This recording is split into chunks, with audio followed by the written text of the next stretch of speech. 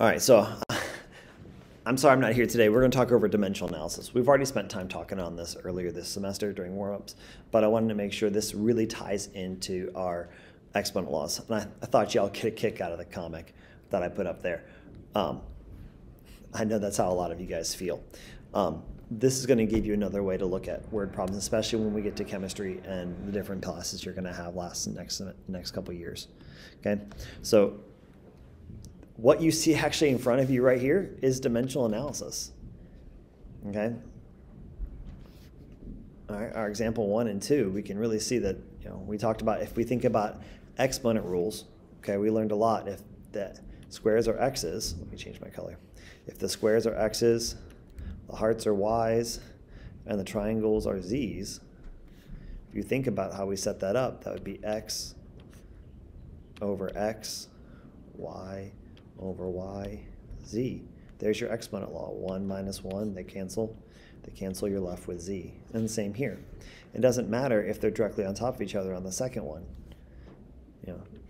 Goodbye, goodbye. Okay, this doesn't have anything to go with, but the circles do. So what I'm left with is moon and octagon. And it works the same over here. You guys think what shape would end up being left over here? It's going to end up being the triangle. And over here, what's going to be left is this shape right here. That's really all dimensional analysis is it applies the quotient law, or the quotient rule, to units. And the power rule, or the product rule, sorry, the quotient and product rule, okay? And that's all it's really taking and learning how to use that in terms of units, not just x's and y's, but inches and feet and miles and yards and whatever else this stuff comes up with.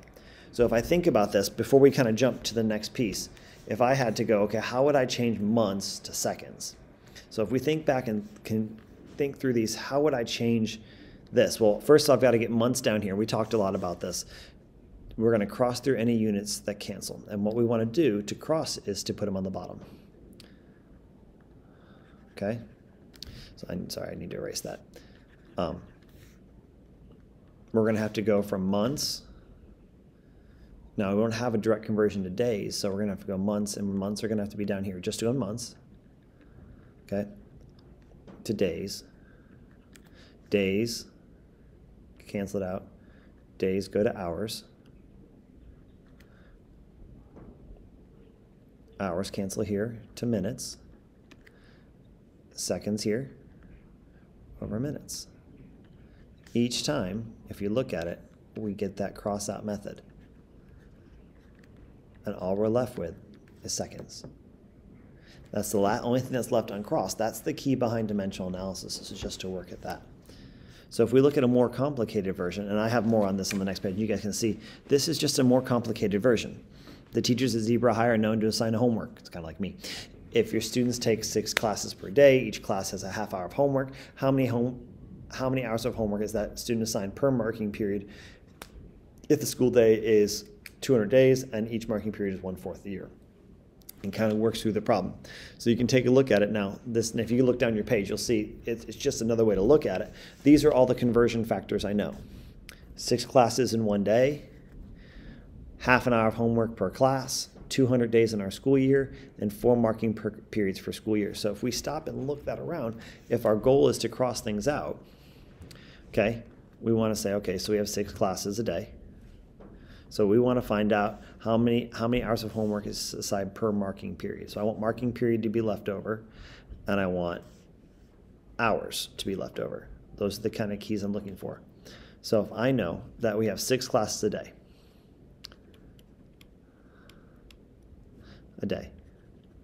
so there's our first setup. Sorry about that horrible line. But I wanted to make classes come up here. So 1 class, half of hours of homework. So now I've got to code my next step. And we talked a little bit about how train tracks work. Okay, I need to get from hours. So I want hours left over. Okay. And then I got rid of classes. I got classes. Oh, I have that in the wrong spot. I don't know what I was thinking. There we go. So 0.5 hours, 1 class, That would cross our cancel, and I get rid of hour. So I've got hours. Hours is where it needs to be. It's the answer to the question. It's hours over here. Over marking period, MP. Okay, so I need to go get rid of, so I've got that. I need to get rid of days. So those were 200 days over school years. So the days go away. And now I have 4 marking periods and 1 school year. So you can see all I have left over. So I'm going to do 6 times 0.5 times 200. So I'm really going to get, all right, 6 times 200 is 1,200. Half of that is 600 divided by 4. So they're going to have an average of 150 hours per marking period. All of it is just setting up and making sure those equations cancel so that if I use the quotient law, it lets me cancel it out. So if I try another problem, you're setting up a party. Let's think of we got 15 people. Each person eats 4 slices. So if we have 15 people, okay, sorry about my poor handwriting, 4 slices per person, PP. We call the pizza place. Each pizza, 1 pizza, is $14.78. And there is 1 pizza for 12, and there's 12 slices. All right, so we can figure out the problem. So if I know I have a total, those are all my conversion factors I need. My goal is to find out how much money. So the only thing I want left is the $sign. So I want to think about this problem. I want 15 people. So there's my first problem. That's my starting point. I'm going to do the railroad track version, and I had a better line this time. People. And I know there are 4 slices over 1 person. So that gets rid of people and person, same idea. I know it's not exactly the same, but we're using our brain and our noggin. We know there are 1 pizza has 12 slices. There goes slices. Finally, coming out here, this last one, I'm saying, okay, so 1 pizza is $14.78. Again, fancy calculator, that's why we have it. It would end up being 60 times $14.78. Sorry, I typed it wrong in my calculator. Times $14.78 divided by 12. So we'd end up finding out as we work the problem, it's just going to, all those variables cancel out. So you're left with 15 times 4 times 14.78. And you have last thing you have is $sign all over 12. So you end up getting $73.90 for how much pizza you're going to own, how much money it would cost you to buy pizza. I want you guys to take a look at this next one on your own and see if you can figure out, I'll let you figure out, when you pause the video, figure out all the conversion factors you need first because it's a little bit unorthodox. And then I'll then check it over mine, and then you guys can try to figure out the final conversion. Feel free to work with the person next to you. All right, so I did change locations before we finish this up, but we're going to go ahead and talk through this problem. You guys had some time to take a break and kind of think out the conversion factors.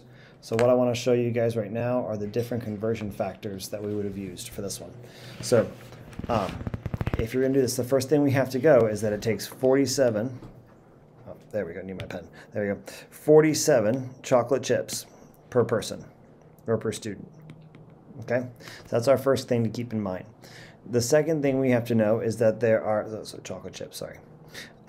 We have to keep in mind that it's 29 chocolate chips for 1 cookie. Okay? Then we've got to keep in mind that the teacher has 25 students. Sorry, 25. Let me clean that up just a little bit. There we go. 25 students per class, and that she has 5 classes per day. Yes, per day. And remember, the final answer she wants to know is how many cookies does she need to make all students happy tomorrow for one day. So I'll pause the video again and have you guys take a look at, see if you guys can figure out the answer to how many chocolate chips it would take, chocolate chip cookies it would take to make her students happy.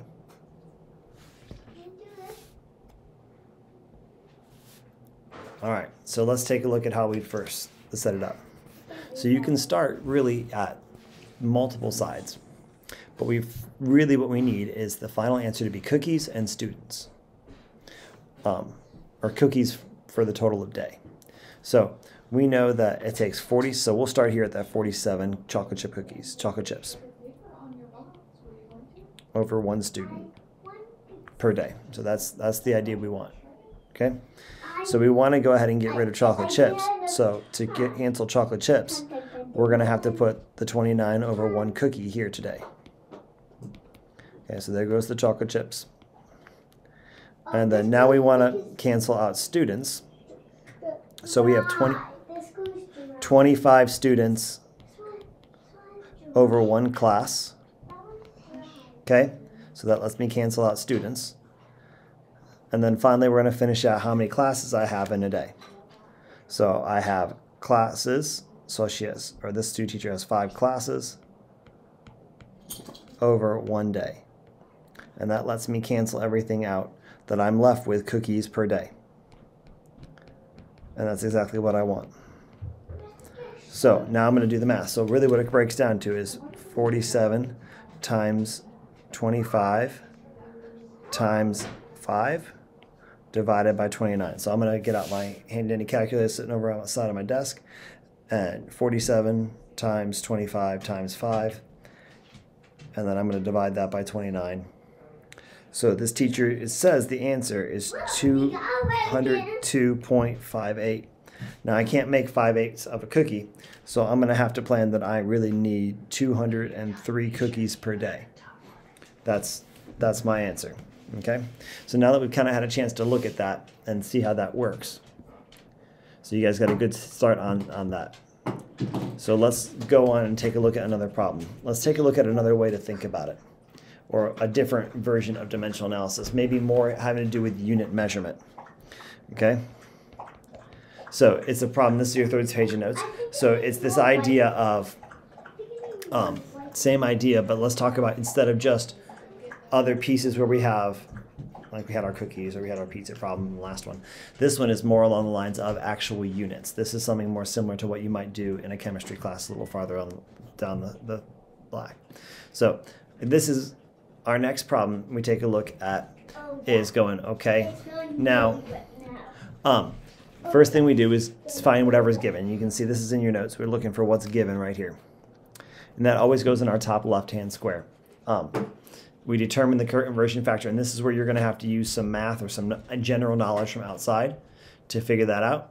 And then again, the key to it is matching the numbers up diagonally so that we can use the quotient law to get the answer. Okay? And then we multiply it like it says straight across on top and then divide by the bottom. So let's take a look at how we might do a problem like this. So we've got a couple options here. Let me go ahead and clear off my writing. How many days are in 3.4 years? So this is just like we talked about a few minutes ago. We're going to set it up at 3.4 days. And we want to get our final answer to be years. So to do that, we only really know one conversion. There are 365 days in 1 year. Oh, I wrote that problem wrong. I started it incorrectly. Sorry, I had the wrong units. That made the entire thing. 3.4 years. I wrote that wrong. And now that means I'm going to have 365 days in 1 year. So now you're right, I have days right there. That's my final answer. So again, handy dandy calculator, 3.4 years times 365. That's 1,241 days in 3.5 years. Again, the goal is to use that quotient property to get rid of years. We're going to leave days, but we're going to get rid of years. Okay, and it's the same as we work through another problem. 3.7 feet.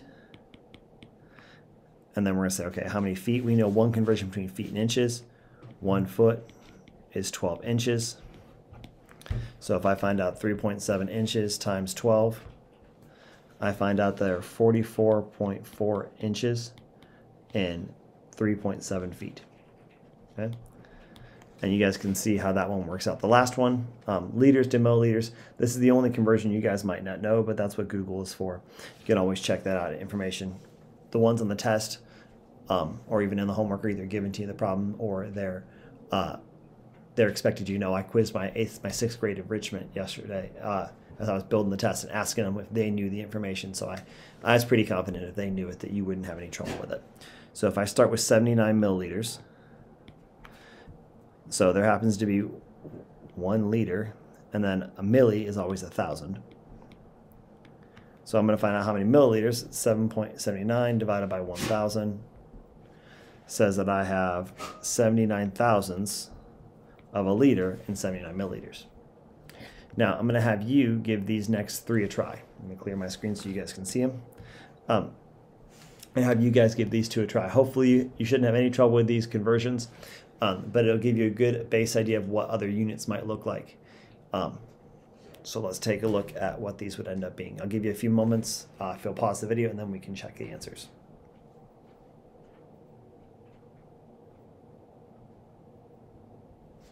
All right, so if we start with dozens, we have 15 dozen, abbreviate, and we know there are 12 donuts per dozen, or 12 anything per dozen. So we're going to go 15 times 12. You have 180 donuts. That's enough for the entire class to have at least 1 donut, or all my 2 students to have 1 donut. My next question is similar. We start with that 39.4 inches. And then we go how many feet? So we know there are 12 inches in 1 foot. That leaves me with feet as my solution. So 39.4 divided by 12 gives me, and this one's going to be a repeating decimal, so we'll just write it as 3.28. You can round to the nearest hundredth, just like we talked about in pretty much every other class we've done, or lesson that we've rounded. And then finally we go how many centimeters are in 15 meters. So if we start with 15 meters, 1 meter is 100 centimeters. Centi, kind of like a penny. So 15 times 100, this one I don't need my calculator for, is 1,500 centimeters. But the entire key is exactly what we're about to look back and do, that I was able to cancel out my units. Okay? Once I'm able to cancel out my units, I'm able to make sure I have the conversion factors correct. Okay? So it gives you guys a handle on what that looks like for dimensional analysis. All right, so now you've gotten a homework assignment, okay, that you guys are going to work on for the remainder of class. It's due Monday. If you have questions, I'll be back Monday, and I can meet you in help session to help you out. Have a great day.